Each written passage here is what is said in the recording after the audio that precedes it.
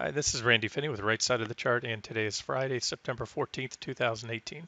It is 2:14 p.m. Eastern Time as I'm starting this video. I wasn't planning to do a market update video today unless I saw something worth noting.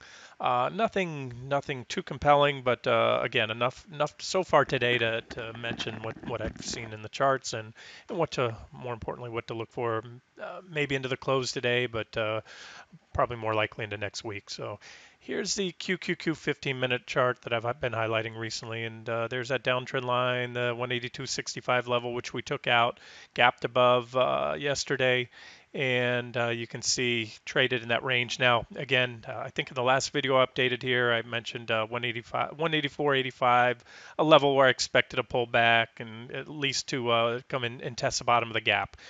Put on a little short position there, and that's what happened. We hit that perfectly. You can see the gap backfill right there. I'm sorry, not backfill, test at the top of the gap. And so that's what happened. All day yesterday, we traded in that range. So pretty much the high, which again, by the way, was not just price resistance. I had resistance there at 184.85. I tweaked that line a hair to come in since that chart I first posted, I think, on Wednesday, because we had this. This is the reaction low right here, 184.85 on this red candle. I had sort of just eyeballed that line before. So that's the resistance line. And you can see, coincidentally or not, I believe not, that comes in almost perfectly with a 61.8 Fibonacci retracement. It's uncanny how often when you put up fib retracements on moves, whether it's an up move or down move, what it did here is off the recent highs in QQQ down to the lows. There's your fib line, and you can see the fibs pre-fill here. So we hit that 61.8, which is one of the commonly watched Fibonacci retracement levels, and so far that's contained things. Now that doesn't mean that we're not going to go up through it. It just means until this point, at this point in time at least, that contained the bounce, and it didn't just contain it once. You can see all day yesterday and all day today on several attempts. This is a 15-minute chart, so you have 1, 2, 3, 4, almost a half dozen candles failed at that level. So you just have to recognize it as resistance for now. And the 61.8, it's not set in stone, but that tends to be about the upper end of the range. If this is just a counter trend rally in a larger move down, that still would be within the realm of a normal counter trend bounce. They usually range from about the 38.2% fib, maybe the 50, all the way up to the 61.8. So food for thought. Maybe you could put up, there's next level, I think it's 78.6 is the next one. That would probably come in right around here with this resistance line of 186. But bigger picture, let's not spend too much time on it. Just know that that's been the recent trading range right there. Today, now the news today was a pretty impulsive reversal off the top of that range to the bottom and into the gap. Most often, not all the time, but more often than not, when a gap is entered from above or below, it's backfilled. That didn't happen so far. So a little save there by the bulls. And I mentioned this in the trading room that if we fall through there, maybe that's a suck in to get some more shorts in that try to short to backfill the gap. Maybe not. We'll see. There's some still right about in the midpoint of that channel. I believe I did have this line up in advance, 184.27. There's reactions there, maybe some to the left. And you can see if you really look closely, and that's often the case, whether it's a price channel or a trading range, you can usually put a midpoint of a price channel or a trading range, and you can see that does a pretty good job so far of acting as support or resistance in the middle there. So point being, look for that as possible resistance now on this back test, if we get a back test and a failure there. And if we ran into the gap again, especially if we take out these lows today, we'll probably go on to backfill the gap. Now that would be pretty, let's just say, we're still above trend, but pretty bearish if you wiped out yesterday's gains, because we had a pretty impulsive move up. So let's just move on, and we'll watch that. Those are the levels to watch. Bottom line, punch above 184.85 with conviction. We're probably headed higher, like I said recently in the video. And if we come back down in here, we're probably going to come in and backfill that gap.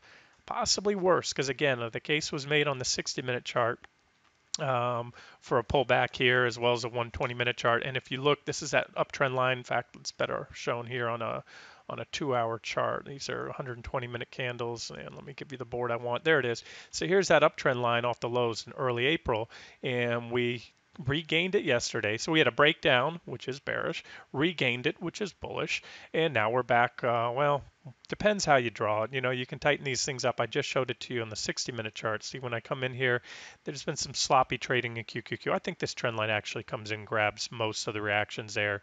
So we're, give or take right on it. Like I said, you can pull it this way, you can pull it that way, but we're struggling with that trend line. Right now, still in spite, because of yesterday's breakout, the onus is on the bears right now to take it back down because yesterday's breakout puts the near-term outlook as bullish. But I want to point out a few things, unusual things that I see in the market. Before I leave QQQ, let's just mention this.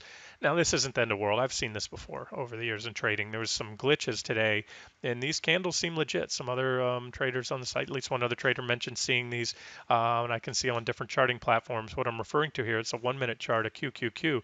This is a 17-minute period, and if you zoom in real closely, it started with this candle right here at 12:01 p.m., goes all the way here to 12:18, so a 17-minute period. Look where the bottom of this candle was right here. It was right on as were all these candles. That's nearly every 1-minute candle there. You had a body print there, and all these highs afterwards came in and went right up to 184.34. So obviously that's something to do with a heavy big trade coming through. You can see a lot of volume there. And this is where these bodies were where QQQ was for the most part trading, but these were fills or they wouldn't show here. So something's going on. A little quirk with the computer. It's not the end of the world, but I also wanted to make mention there's that 184 levels right about in the middle, minor resistance. I pointed that out in the trading room a little before starting this video. That if we bounce back today, watch this level because if we take it out, we may continue on up into the close. But if we fail here, and I had a comparable level in the NQE minis, we may take another jog down into the close. Either way, it's also right in the middle of those quirks right there. So I'll be interested to see what happens today. And it's Friday. Unless you had something spectacular by the close, I think it's going to keep us guessing, or it'll keep me guessing as to whether Monday is going to be an up day or down day. So there's not enough bearish or bullish price action, bullish follow through to yesterday's breakout, or bearish, even though we're down in Qs. It's not enough so far to say, okay, that was a failed breakout yesterday. We're going to head lower. So it's kind of a wait and see thing. A couple other things I wanted to make mention is the and once in a while you'll see this, but it is quite unusual. QQQ, as I just showed you, was down to, what was it, 0.29%? Let me go back as I'm doing this video, 0.28%. And unless they've caught up since I've started this video, Apple, the two biggest components of QQQ, the two biggest stocks in the world, Apple and Amazon, are both down well over 1%. Apple's down 1.32% and Amazon's down 1.12. You don't see that often. As the top weighted, they make up a significant part of the returns here. You can look at it good or bad. It means a lot of the smaller components are actually moving up today, holding it up. But, these guys we need to keep an eye on because if they break, the market breaks. That much we know. And here's Apple. I mentioned the other day we had 225.39 as a minor resistance level. Don't read too much into this. It's an intraday chart. We popped above it yesterday, but then we failed today. But we're also back testing that minor downtrend line that I mentioned. So again, so a little bit of an obscure near-term outlook, but the bigger picture too, don't forget, despite whatever happened in the broad market, if you look at Apple, and sometimes you need to do this, take an individual stock's technicals on face value, regardless of what the market or whatever sector it belongs to. Apple had a bearish rising wedge here, broke down, made an impulsive move down, had so far nothing more than a kickback rally, hasn't even taken out the highs. And I think I made mention, if it wants to go back test that line, it can do so and still have negative divergences in place. Sometimes you get a breakdown of a wedge and you back test it from below. Sometimes you break down, you never back test, you just keep moving lower. So keep an eye on Apple. If we continue to see this into the close today, particularly Monday, that's not a good omen for the market. And then Amazon as well, severely lagging, or notably, I should say. Now, I always say this: one day doesn't make a trend, so I'm trying not to read too much into it, but figured it was worth mentioning. There's Amazon down 1.14, several times more than the QQQ, and you don't see that often. And Amazon, like I've been saying for a while now, is in a very precarious technical posture. Yes, the trend is bullish. No, we don't have any sell signals yet on Amazon, or at least nothing concrete. We almost had a bearish engulfing candle there, but we didn't. That candle was a little bit above there. So really, zero sell signals on Amazon, but it is when a couple more days like this or one bad day and it could crack that trend line, and that would be most likely drag the market down with it. So just something to keep an eye on. All right, let's keep this one short. Exactly at the 10-minute mark now. Let's wrap it up. Again, nothing spectacular today, but there are some levels to watch. And my guess is, like I said, we'll probably not have an idea as to whether we're going to continue the very near-term upside momentum going into next week, or if yesterday's pop was just a one-off event and those 60-minute divergences have more to play out before the correction is over.